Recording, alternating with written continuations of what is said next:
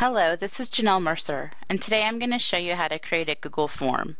One of the first things you're going to want to do is go into Gmail and log in. So we're going to type gmail.com, and we're going to go ahead and log in.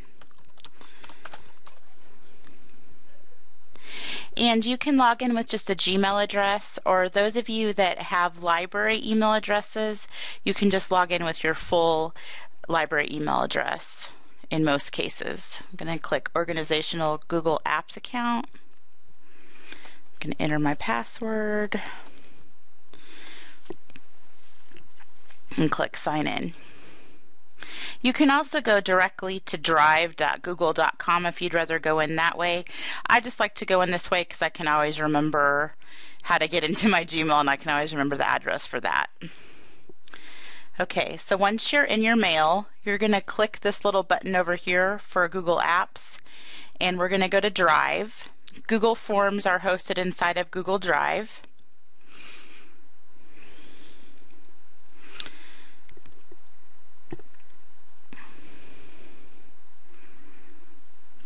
Wait for this to load. Once your Drive loads, you're going to want to go to New, and then click on More, and we're going to go to Google Forms. And in this example, I'm going to create a summer reading registration form. So I'm going to start by giving it a title. And I would highly recommend that you date your forms so that you can easily find them later. And if you have several summer reading forms, it makes it easier to differentiate between different years and knowing which one's which. So, it automatically named it for us, which is nice. You can also add a description, which is always good. If you need some examples, Cimarron had a pretty good summer reading registration form, and there's other ones in the links too.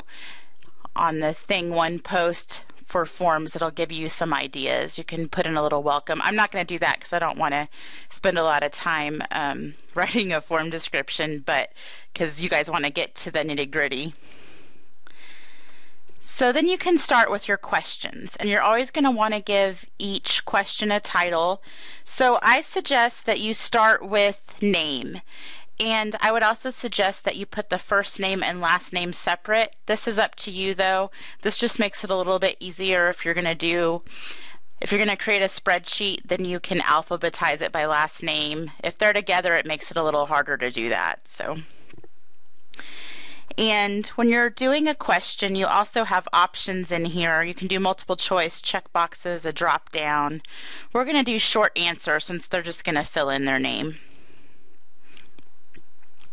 And I would also recommend that you make your important questions like name, if you're going to ask them for their phone number and things like that, I would suggest you make those questions required. You'd be surprised how many people skip the question if they're not required to answer it, and then you'll have people that register for summer reading and you may have no way to contact them or know what their name is. So I would make sure that you make fields like name, contact information required.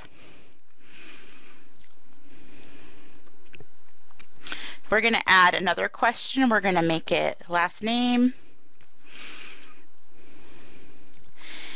And again, we're going to make that a short answer, and we're going to make it required.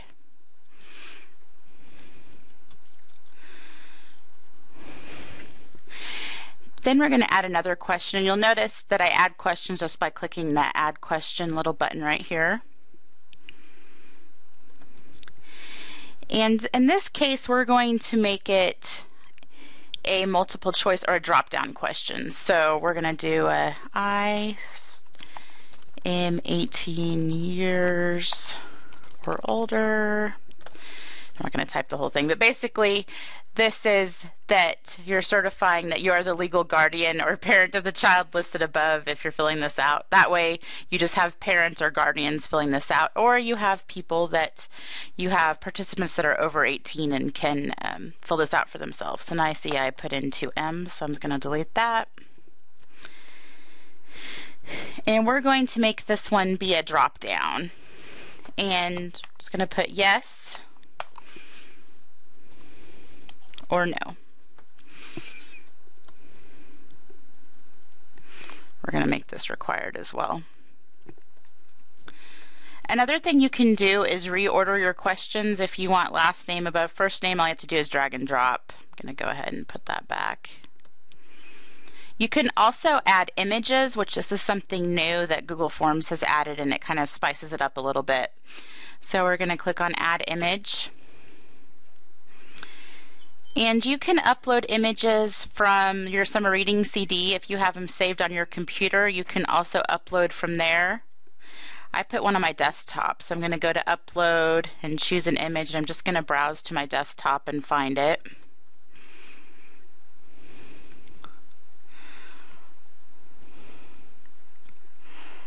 And I can't remember what I called it, so let's, oh, there it is, On Your Mark. So we're going to go ahead and open that, and it'll start uploading, and then once it's uploaded, it'll automatically put it into your form for you. And you don't have to give it a title. You can leave that blank. I'm going to drag it up so it's kind of in the middle of our form. And as you're working on your form, I'm going to scroll up here a little bit. You also have this preview button, so you can kind of preview it to see what your participants are going to see when they fill it out. So this is what the form looks like so far. And they'll have a submit button on the bottom, and you'll see all the questions that are required have a little asterisk next to them, and it shows required up here at the top. I'm going to go ahead and close that.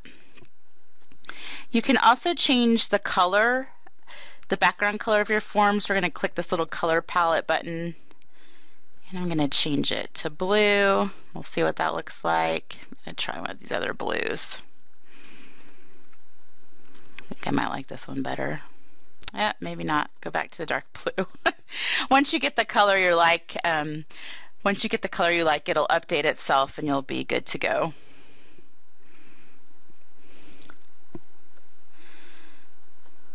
So that's how creating the form works. I'm going to do another screencast that shows you how you can share it and also how you can collect responses. One thing I did want to mention is one thing you want to make sure you check is to go to your settings here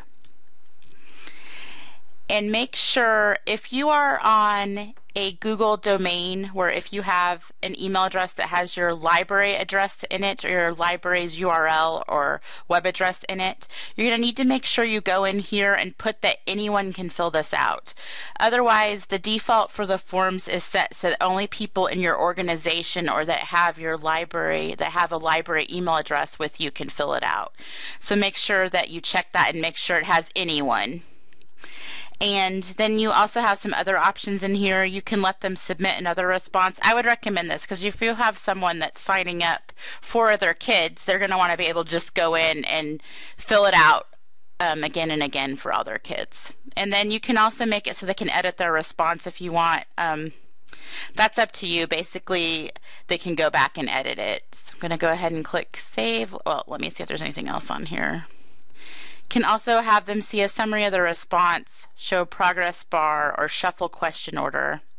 I wouldn't recommend shuffling the question order. If you were doing something like a quiz or something, you might want to shuffle the question order, but when you're doing a registration form where people may be filling it out over and over again, if you change the question order, that'll be confusing to them, or some of the questions would be out of order and not make sense. So keep that in mind. I'm going to go ahead and click Save.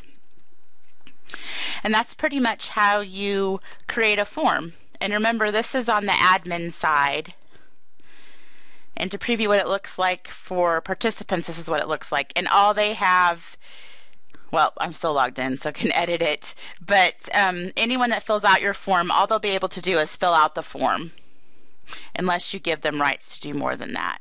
In the next screencast, I'm going to talk about how you can share your form. So if you want to learn more, you can watch that one. Thank you.